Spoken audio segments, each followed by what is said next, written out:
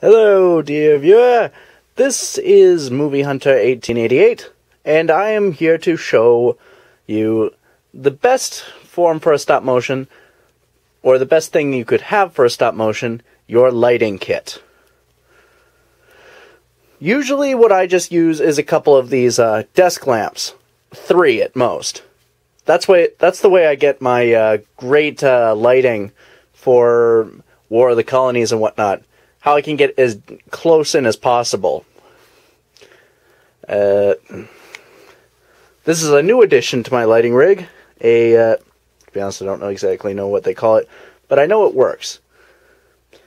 Also,